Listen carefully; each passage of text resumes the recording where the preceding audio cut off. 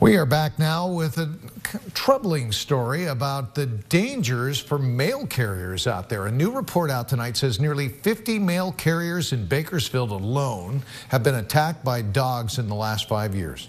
This is according to the U.S. Postal Service, which released its annual dog bite report today.